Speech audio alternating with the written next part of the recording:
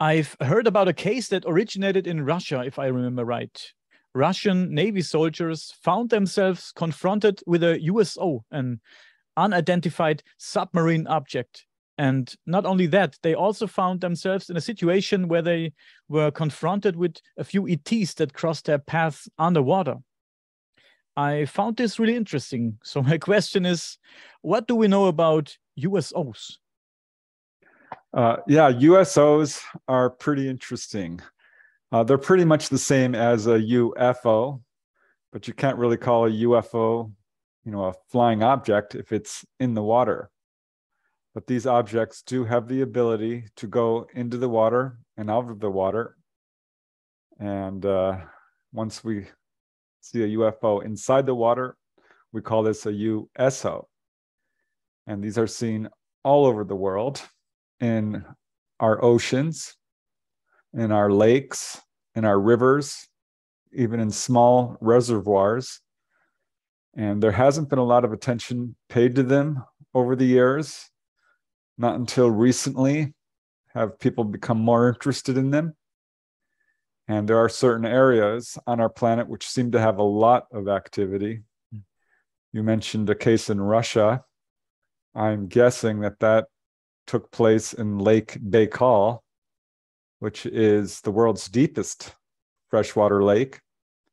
And there have been a number of instances where people have seen USOs in Lake Baikal, and not only objects, but actual humanoids. They were described as quite tall, 8 feet, I believe, and swimming around in divers suits at high speed, and clearly not human. So yeah, we have reports of USOs stretching back many hundreds of years. I think one of the earliest comes from the explorer Christopher Columbus, who, while traveling to the United States, well, America then, saw an object in the water come out of the water. He and his whole crew saw this. But now there are many hundreds, well, more like thousands of cases of these objects coming in and out of the water. And just based on that alone, I suspect that our oceans are filled with these objects, probably in large numbers, because I personally have investigated cases involving not one or two objects or even 10 or 20, but we're talking hundreds. What do USOs look like? Could this be any UFO we see around, like the Tic Tacs or the triangle-shaped ones? Are they different types of USOs? Yeah, there's a large variety of UFO shapes. Most common, I would say, are your classic saucer, but we also see spheres, egg-shaped objects, cigar-shaped objects, kind of like the Tic Tac, manta ray, V-shaped. And we see the same variety with USOs, though I will say that most USOs are your classic saucer shape, circular objects. It's hard to tell because often people don't get a real good look at them. They will come under their boat, and all they can really see is a bright, round light. But there are cases of submariners, people in submarines, encountering these things. Many cases from Navy ships and other military ships. Personally, I've done a lot of research off the coast of Southern California here in the US, and I've cataloged, documented about 150 cases in one area, which is the Santa Catalina Channel. This is quite a deep area of water, about, well, not quite 2 kilometers, but 1.5 kilometers, almost a mile deep, about 5,000 feet. And I've also got cases from all over the world, really. People have contacted me. There was a case in Arkansas, in Lake Hamilton, another in a lake in Florida, Lake Miccosukee, another case in what we call the Bermuda Triangle. Mm-hmm. But most of the cases I've personally investigated are right off the coast of Southern California.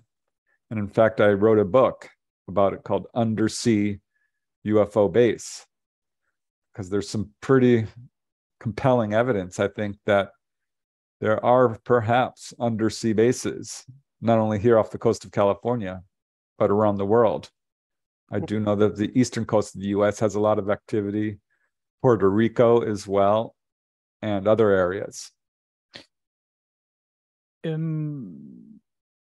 ocean would be my first choice too, if I had to hide from someone. No one will ever find you there. And what do we know about the crew of these objects? Are we talking about a separate species, or could this be the Greys as well? We don't really know a whole lot about the crews of these USOs, the occupants, because often USOs are simple sightings. They don't usually involve an onboard experience or ETs coming out, extraterrestrials, though there are a few cases. And what we see is a wide variety of beings. Some describe Greys, some describe the mantids, praying mantis, some describe human looking. I'll just quote a few cases for you where I do know of humanoids. There was one case which occurred in the late 1960s, I believe. I think it was 67, but I'd have to look it up to be sure. But I do know it involved a Navy officer, a former pilot, and his brother, who were standing next to Lake Casitas. Lake Casitas is an artificial lake. It was created by building a dam. This is located in Southern California along the coast. And they were standing by this fairly large lake in the daytime when they suddenly heard a loud sound of splashing water. And they turned and looked and saw this very large object coming up out of the water very quickly. And all this water was flowing off of it and into the lake. That's what they heard. And looking up, they could see it was a large object shaped like a kind of a triangle, a cone, with a dome on top. And there were little portholes, little windows going all the way around. And looking through the windows, the witnesses could see a face looking out at them. And it looked to be like a normal human male. They couldn't see a lot of detail, pretty much only a silhouette. But he did have binoculars, so he lifted up his binoculars and looked and got a pretty close-up look at this object, which was glowing bright orange. And very quickly, this object darted away, and he actually did manage to capture a photograph of it, which doesn't show a whole lot other than this object kind of blurry moving off. But it's an excellent case involving humanoids. There's another case which was really quite peculiar, in which there was a fishing boat off the coast of Southern California again. And they came upon what they first thought was a submarine on the surface. But it was quite odd because it didn't look like a normal submarine. It had a very strange structure to it. And they saw 6 or 7 figures on it wearing what looked like sort of jumpsuits.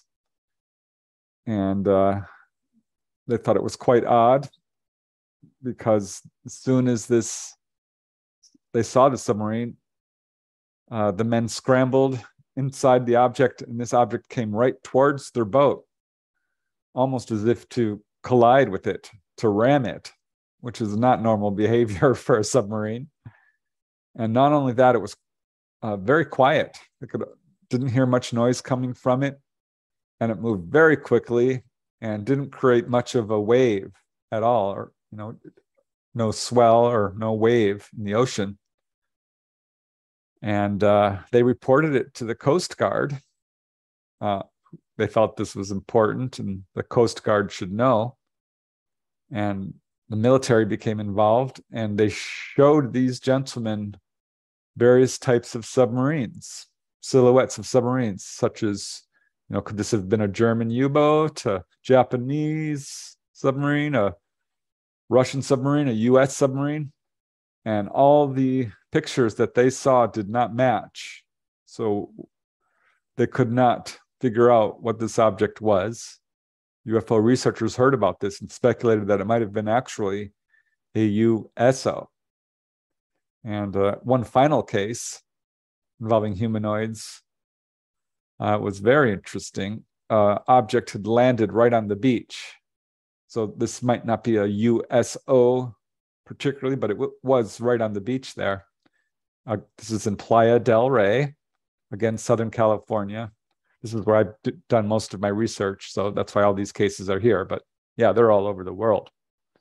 But in this case, 3 gentlemen in separate cars were driving along the Pacific Coast Highway when all 3 of their cars failed. All the engines stopped at the same time. And they got out of their cars and were trying to figure out why all 3 cars had stopped for no reason. And they saw this object on the beach. And they approached, and as they watched, 2 strange figures came out of this object. They were dressed very strangely in shiny black suits with belts and had kind of greenish skin, weird eyes, but looked basically human, or humanoid, I should say. And they started speaking in a strange language, and I guess telepathically asked them various questions like, what time is it and where are we? And these sort of things. And it was a very brief meeting. These figures got back in this craft, which took off straight up. And at this point, their cars started normally and they went on their way. But in confirmation of this incident was on that day, the nearby military base had reported seeing many UFOs and actually chased them in their jets. And at the same time, the local police stations received hundreds of calls from people reporting UFOs. So that was good confirmation of this particular incident. What do we know about their intentions? Any speculations? Yeah, I think we have a pretty good idea on the intentions of ETs, on what's often called the alien agenda. Mm. Having myself talked to hundreds of people and certainly followed the research of many of the other investigators, I think we do know why they're here. I think they're largely here to study us and learn. I think they're very much concerned about our use of nuclear materials, nuclear weapons, because there are many cases where they are hovering over nuclear missile sites, ships that are powered using nuclear material, nuclear power stations. There was a very, very interesting USO case off the eastern coast of the United States involving a submarine. This took place in 1971. It's called the USS Clamagore, the submarine. And I talked to a gentleman by the name of Ray Sachs, who was an electrician's mate on the Clamagore. And on the evening in question in 1971, the Clamagore was heading up the east coast on the surface of the water at about 12 knots. This was at night when suddenly a glowing USO came zooming in from the stern, from behind, at about 100 knots, which is much faster than our submarines can move. And this USO came right up next to the submarine. Now, this is very dangerous. Seagoing vessels do not come up next to each other because there's a strong danger of collision. The closest they will normally get is a quarter of a mile. And this object, whatever it was right next to the submarine, just maybe 100 meters away, 50 meters. And according to Ray, it was quite large. He couldn't see the object itself because it was underwater, but it was circular and it looked like 30 meters across or so. Very bright white light, totally silent. And the commander of the USS Clamagore turned to Ray and asked him, what did the people in the sonar room see?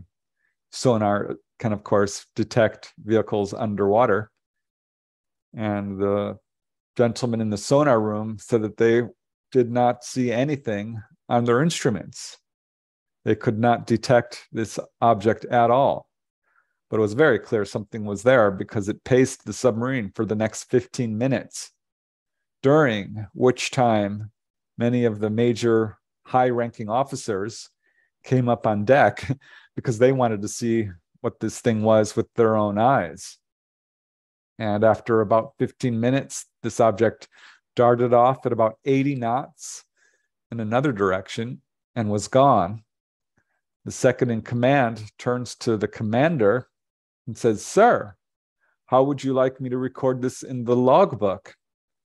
And the commander says, "Officers who record this kind of incident in the log do not move up in rank." Oh. So this was not recorded in the logbooks. And having talked to other people in the Navy who have had these kinds of incidents, this is not unusual. There's often no written record of these incidents. So any estimate of how common these are is probably vastly underestimated. And we don't hear about most of these incidents.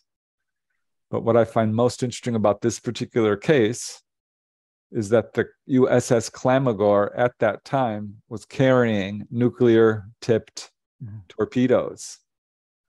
So I think this sort of shows once again the ET's concern with nuclear power. So that's one of their agendas, but they're very concerned about, according to contactees, people who have been taken on board. They're given messages, and the ETs will usually warn them about not only our use of nuclear weapons, but about the way we are polluting our planet, about our war and aggression, about the greed and corruption and unequal distribution of wealth. This is a major concern for them. They talk about our use of fossil fuels, again, concerned about us depleting resources and polluting our air and water. They seem to be very much interested in waking people up psychically. And by that, I mean developing their powers, their abilities of telepathy, precognition, astral travel, out-of-body experiences, remembering past lives, anything to do with spirituality. They want us to remember who we are, where we come from, and that we are not alone in this universe. That is a main agenda. They just want us to know that they are there. So I don't see any real evidence of them trying to take over or, eat us for lunch or anything like that. There is a sort of a strong push from government circles to promote an alien threat. But it's not true. There's no evidence that these guys are here to hurt us. They've been around for thousands of years, many thousands of years. If they wanted to take over our planet, they could easily do so. And they have not. That is not their agenda. Their agenda is to study us, to guide, to teach.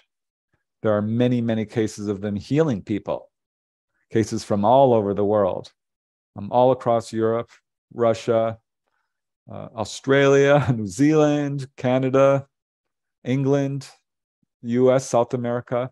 I have 300 cases of them healing people. That is also a major agenda. So it's pretty clear that these guys are not our enemies. They are our friends, but are sort of waiting for us to grow up and to solve our own problems and take care of ourselves, because they can't do that for us. we have to solve our own problems. I think if they are researchers, they choose the best place imaginable. There's such a variety of species down there, and intelligent life as well, talking about dolphins or whales, etc. Is there any information out there that tells us something about an alternation between ETs and, yeah, intelligent species like whales or dolphins? Like they took them or communicated with them? Yeah, this is an interesting question, because scientists have pretty much determined that dolphins and whales are quite intelligent. And for that matter, dogs have an incredible intelligence. Birds, they're finding out, ravens. Yeah. We have gorillas, Coco the gorilla, who learns sign language. Mm-hmm. So scientists are finally accepting that many of the species on our planet are quite intelligent. And as far as ETs studying these animals, yes, we do see evidence of that. There are many, many cases where people have been taken on board a craft and seen what we would call a zoo, but would probably be more akin to a animal husbandry centers, where they take on board animals and take care of them like a preserve, much in the way we do. We don't have a whole lot of evidence of them communicating with dolphins or whales, but there is some evidence of this. I do know of 1 or 2 cases where people said that they have seen dolphins on board UFOs. And not to get too strange and out there with all this, but there are cases of Bigfoot as well. Bigfoot is, of course, a very large creature, 8 feet tall, 6 to 8 feet, sometimes 10 feet tall, seen throughout the world. There are many different types of Bigfoot and Sasquatch and wild men. And there are a good 100 or 200 cases in which people have seen UFOs and Bigfoot at the same time. Yes. But they'll have a sighting and Bigfoot will be running around. There are a few cases where people have actually seen Bigfoot going on board a UFO or coming out of one, or seeing one on board, or seeing ETs walking around and there are Bigfoot in their presence. So it's quite possible there is a connection there, and that Bigfoot are intelligent as humans are sentient beings. This is still a relatively new subject, and we don't know a whole lot about ET's relationship with other species on our planet. And for that matter, we're still learning about our own species. I mean, it was just 100, 200 years ago that wild gorillas were even discovered. We did not know about them. We're still finding new species. And that's what's really interesting about USOs, is because the oceans are still not fully explored. And I think the ETs, the USOs, know that we do not have the ability to travel into the deeper parts of the ocean with any real ease. And they are able to use our oceans as a good sort of hiding place, and can stay down there and not be bothered by pesky humans and military and people trying to, shoot at them or what have you. So I am pretty sure there are large numbers of these objects in our oceans, undersea bases, and that they are studying us, and certainly, studying the animals as well. Let's go a little bit crazy right here. Since we talk about ETs underwater, it's said that the origin of the octopus might not be Earth. They might be an alien being because of their bizarre behavior and looks and genetics. I mean, if I remember right, I read that they can change their genetics. And I mean, look at an octopus, how strange it moves, how strange it acts. An octopus are notorious for they are playing. They're playing, and playing is what mammals do, because they learn from playing. They learn to where they fit in, how to fit in and stuff like that. And yeah, it's unusual for invertebrates to play. So it's a very bizarre creature, the octopus, and it's said maybe they're from outer space.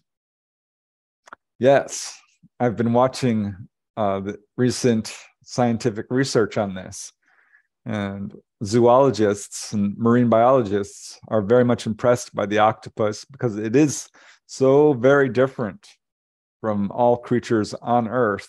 There's nothing quite like it. It does have genetics as we know it, as all creatures and all life on our planet do. And genetics between all things on our planet are really very similar. We have large strands of genes in any creature that are almost identical, whether it's celery or bamboo or antelopes or giraffes or elephants or crocodiles or anything. In fact, a chimpanzee and human genetics are 98% identical. So our genetics across our planet are very much shared. The octopus is quite different. There's no creature that has 8 legs other than the octopus. One huge eye, the ability to change its color on its skin. It can release ink out of its special organs. And there's also been research into octopus intelligence. There was a recent award-winning documentary about a gentleman who made friends with an octopus and found out that, yeah, it's quite intelligent. And there are lots of stories of people who have kept pet octopuses in their aquariums and taught them all kinds of tricks, from learning how to throw balls, fetch, kind of like with a dog. So yeah, octopuses are far more intelligent than we've previously thought. And finally, we have gotten proof of giant squid, not just little octopuses, but enormous, krakens, giant sea monsters, which are probably still out there. So yeah, scientists are now speculating that octopuses might not have come from Earth. And in fact, that's not the only creature on Earth that is baffling scientists. Another is the Venus flytrap, which is a carnivorous plant, which is unlike most plants on this planet. And if you talk to contactees, some of them have been told that we did not originate on this planet and that life did not originate on this planet. One lady I interviewed recently, she's the subject of my latest book, which is called Symmetry, a True UFO Adventure. And she's a fully conscious contactee. And she does not need hypnosis to recall her experiences. She's had a lifelong relationship with the ETs. And they told her flat out that there is life all over the universe, very similar, that everything carries genetics, and that life as we know it did not originate here on Earth. Originally, we lived on Mars. And they told her that giraffes, in particular, were planted here and did not originate anywhere near here. So yeah, it doesn't surprise me a bit that scientists are now starting to figure out that the species on our planet are far more interesting and different than we previously thought. They're much more intelligent, they're much more aware, and human origins and origins of life on our planet, the science we're looking at right now is pointing towards the strong possibility that it did not originate here on this planet through a process of evolution as we think of it. Evolution is clearly real. We can see it happening before our eyes. But there's some strong questions raised about this, and which I've said for years, because when I got involved in UFO research, there were many accounts of human-looking ETs. And if there are ETs out there that look just like us, what does that say about human origins and for that matter, our relationship to the ETs. Why are all ETs humanoid? They all have arms and legs and eyes and a head. They all look very much like us. So this is a message many ETs get. This is a message many contactees get. They will tell contactees, you are us, we are you, we are one, all life is similar. So yeah, I find it very interesting that scientists are now sort of confirming what the contactees have been already told. You mentioned the chimps. Like it's known that humans and chimps share about 98 or 99% of their DNA. But there's a big gap though in the looks and with the brains and how they act. We're so far ahead of them. And imagine, for example, Grace. Let's say we share 99 or 98% DNA with the Grace, and they're ahead of us. Imagine how far ahead of us they are. How intelligent they might be. Crazy. Yeah. According to the contactees, they are not 1,000 years ahead of us. It's closer to 1 million. And that's almost impossible to even think about. They are extremely advanced. And this we can see with their craft, their ships, which can stop instantly, travel silently, shrink in size, expand, can outdistance anything we have, move at thousands of miles per hour, can travel between star systems. We know their technology is incredibly advanced. So it appears that they themselves, spiritually speaking, are also very advanced and can do things that we are only beginning to discover, like levitation and telepathy and all these things that we consider supernatural or paranormal. Yeah. But probably aren't. These are natural abilities, which we are only beginning to discover that we have as well. It's clear they are very advanced from us. But the more I think you research the subject, the more you realize how close our relationship is to them. And in fact, many contactees have been told that the Greys do share our genetics and are, in most ways, what we would think of as human. They have the same basic genetic structure, as do all humanoid beings throughout the universe, which is why we see this sort of template, this basic human form in practically every contactee case. It's very interesting genetics. There's still a lot that's not known. We've only recently sort of mapped out the human genome, and we don't understand a lot of DNA. We called great strands of our genetics junk DNA because it appears to serve no purpose. They're now reversing their opinions about that, and we don't understand, how DNA activates to create, say, an ear or an eye or whatever body part or organ, because it's the same genetics in every single part of your body, and yet it dials out differently. So we're just beginning to understand that, and now scientists are beginning to grow ears on the backs of mice, or interbreed various creatures and create fluorescent cats or trees that glow, or all kinds of strange stuff. There are even rumors that they have crossed humans with chimpanzees. Yeah. The humanzee, I believe it's called. I don't think this is officially accepted, but I do know for a fact that very extensive genetic research is going on confidentially, undercover. We don't know most of what's being researched about human DNA.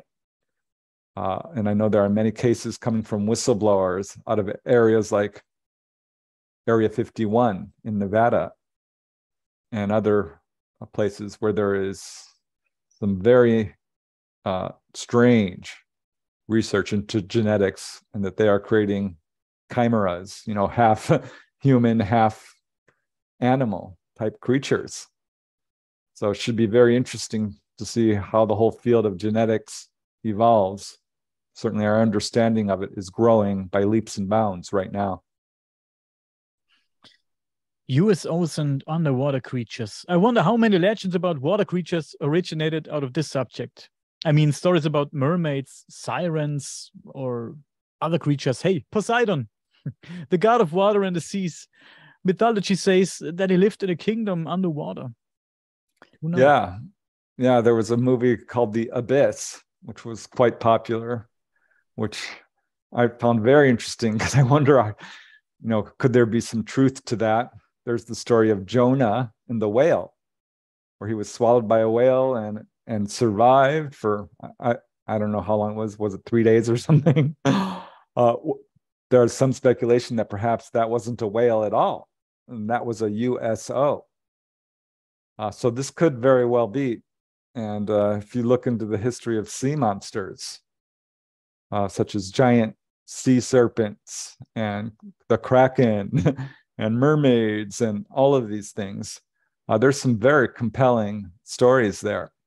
So it's quite possible that some of these beings or creatures that people were seeing throughout the centuries are not myths, are quite real. And in fact, there are modern day accounts of creatures like sea serpents and giant octopus and squid, and creatures that we have yet to identify. And in fact, this is one of the cutting edges of life on Earth, marine biology, because that is where we are discovering the most new species on a yearly basis. So it is really amazing when we send down these unmanned submersibles to very deep levels of the ocean and are finding all kinds of creatures that we had no idea existed.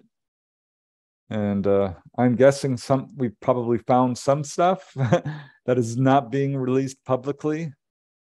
I cannot say that for sure, but I do have some whistleblower reports of strange creatures and strange artificial structures like cities or bases being found underwater. And I do know that, and this is not in the public record, but comes from contactees, that we have our own undersea bases. The military has constructed undersea bases. So it's not just the ETs doing this. We ourselves do have done this to a limited degree. There's a lot going on in our oceans that we, in the general public, do not know about. So if we can do it, they can do it anyways. So they're more advanced than we are. And yeah, that's a great topic. USOs. I love talking about USOs. Yeah, what's amazing is some of these objects not only go into the water and come out, but they're moving at like 1,000 miles per hour. Yeah. Often they'll be, this is underwater. Sometimes it's slow. Often it is somewhat slow. But there are a good number of cases where people see these things underwater and they are darting around at very high speed. So they must have some kind of a force field or a way of moving that fast. And in fact, I know from talking to some Navy guys that we now have submarines, which they've been able to increase their speed by electrifying the hull and sort of making an electric field around our own submarines, which pushes away the water and allows these craft to move much more quickly, which could be how these USOs are doing it. So UFOs, USOs are what we would call trans-medium vehicles, meaning they can travel through the air, They can travel through the water. And get this, there are many cases, quite a few, in which these objects are seen going into the ground, right into the earth. And it's as if the earth opens up and swallows them, because there's no crash, there's no debris, there's no visible tunnel there. And I've talked to some contactees who have been inside UFOs when these happen. And I don't know what you would call a UFO in the ground, a UEO, an unidentified Earth object. I don't know. But this is how advanced these guys are. And we really have no idea what's going on, not only in our oceans, but in the ground beneath our feet. Yeah, maybe they dematerialize, or maybe the ground dematerializes. So it's like an entrance. That's Well, we've seen that they do have the ability to render solid objects permeable. Because when a person is taken on board, there's a craft, a UFO hovering overhead. It sends down a beam of light and pulls them out of their bed through the ceiling, through the roof, or through a closed window. Yeah. So they have lights, their understanding and use of the electromagnetic spectrum is far beyond our own. And we are quickly, progressing on this with our own lasers. We do now have lasers that can levitate objects. We discovered X-rays, which can look inside through objects. I personally investigated a case where a gentleman said that they have sensing devices which can see through people's roofs and walls. And we know we can already do this with infrared scopes. So it should come as no surprise. I mean, we now have ways of lighting up metal so that it will release visible light. And there is also cases where we're able to turn solid objects transparent. An opaque metal electrified will become transparent. There's some research on this, which is pretty much undercover at this point. But stories are starting to leak out. So we are beginning to understand some of this ET technology. But they are still so far advanced from us that they have all kinds of abilities of things that they can do with light. It's crazy. Preston, I could go on for hours and I have so many more questions, but let's wrap this up for today. Thank you for taking the time always. I appreciate it. Really, I really appreciate it. Hey, thanks, Daniel. It's always a pleasure. I love talking about this stuff. So yeah, I appreciate the opportunity. Me too.